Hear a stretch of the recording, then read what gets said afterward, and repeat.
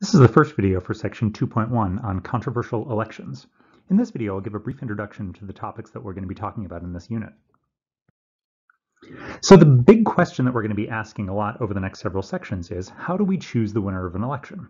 You might think it's pretty simple, but it's actually harder than you might think. There are many examples in history where the results of an election were deemed to be unfair. And so we're going to talk a lot about fairness and what that really means in the context of this mathematics course.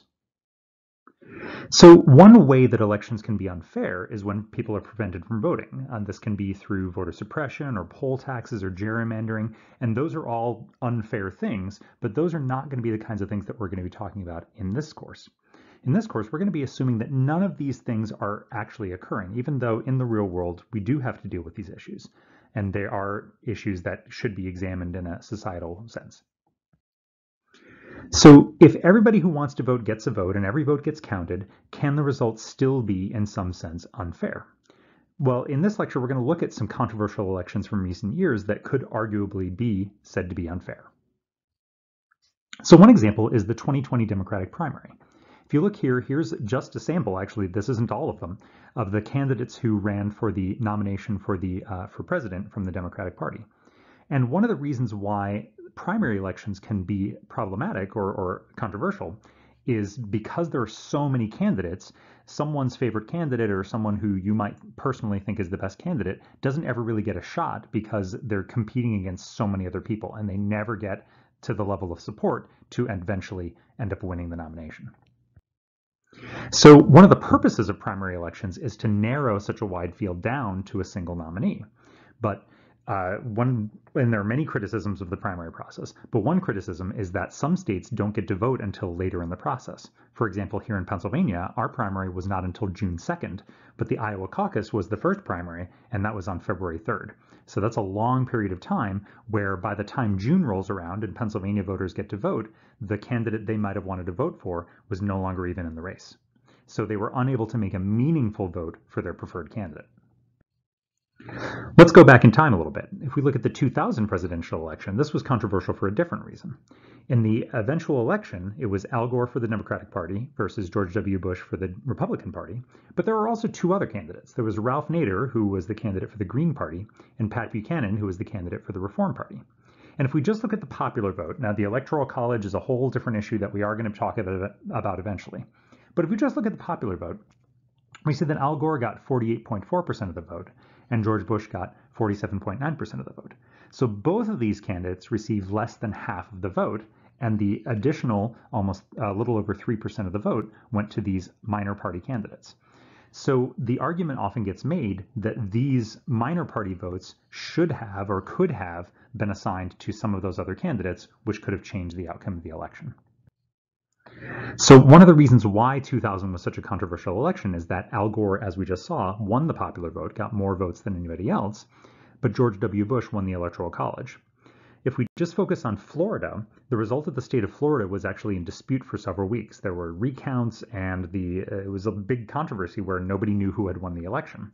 And eventually the Supreme Court stepped in and ordered a stop to the recounts. And eventually the final margin, the official margin of victory for George W. Bush in Florida was 537 votes, only 537 out of a total of 5.8 million votes that were cast in Florida. So again, you look at those minor party candidates and you say, well, if only 538 people who had voted for Pat Buchanan or Ralph Nader had voted for Al Gore, that would have swung the election, and the entire course of the last 20 plus years of history would have been a little bit different. Rewinding time even further, if we go back to 1912, in the 1912 presidential election, well, 2000 wasn't the first time that there had been a third-party spoiler, and we're going to again see this word spoiler again as we keep talking about this stuff. But in 1912, after Theodore Roosevelt failed to get the Republican Party nomination, he decided to run as a third-party candidate. And so what happened was the people who wanted to vote for a Republican, they split. And so some of them voted for William Howard Taft, who was the official Republican Party nominee, and some of them voted for Theodore Roosevelt because they still liked him as a candidate. And so the Republicans split between these two candidates, and eventually Woodrow Wilson ended up being the winner. And that's an example of what we call the spoiler effect, which, like I said, we're going to talk more about as we go forward in this section. So this idea of spoilers is this idea that if people who had, and again, we can argue the semantics here, but people who had wasted their vote is how some people say it. I'm not necessarily endorsing that language, but people who had, quote, wasted their vote on a minor party candidate who didn't have a chance to win, if instead those voters had voted for major party candidates, then the outcome of the election could have switched. And this happened again in 2016, where a lot of voters who didn't like Hillary Clinton instead voted for Jill Stein, Green Party, or Gary Johnson for the Libertarian Party. And Hillary Clinton lost several states by very thin margins. And again, the argument gets made that if some of those people who had voted for those minor party candidates had instead voted for Hillary Clinton, then Clinton would have won the Electoral College and won the 2016 election. One more example here before we wrap things up. In 1998, there was an election for the governor of Minnesota, and there were three main party candidates, a Republican, a Democrat, and Jesse Ventura, who ran for the Reform Party. And if you look at the results of the vote here, this is very unusual, where the person who won the election, Jesse Ventura, only got 37% of the vote. That's very, very low for the winner of a race, even though there were three candidates here. And one of the reasons why this was such a controversial outcome is that Jesse Ventura was actually a former professional wrestler. Here's a picture of him in his wrestling days, and a fun getup there. And so a lot of people were very upset by this outcome. In fact, I was living in Wisconsin at the time, and Wisconsin's next door to Minnesota, so we had a good time laughing at our friends from Minnesota that they had elected a professional wrestler as their governor.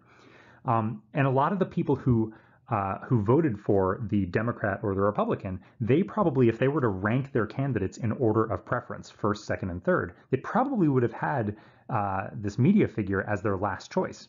And so if we accept that argument, that means that Jesse Ventura won the election, became governor. He was governor of Minnesota, even though 63%, that's 100% minus the 37% that Ventura got. So that's 63% of voters really, really disliked the candidate who ended up winning. And so again, that gets labeled as unfair in some sense, even though, again, everybody got to vote, everybody's vote got counted. If we sort of accept that, then we still have this sense of unfairness where the outcome doesn't seem like it matched what the voters actually wanted. So this is what we're going to be talking about for the next several sections. So in the next lecture, we're going to start learning about some of the methods that we use to determine the winner of the election. And the most common method, what's most commonly used here in the United States, is called plurality voting, or sometimes called first past the post. And that's just one of the many methods that we're going to learn about in this course.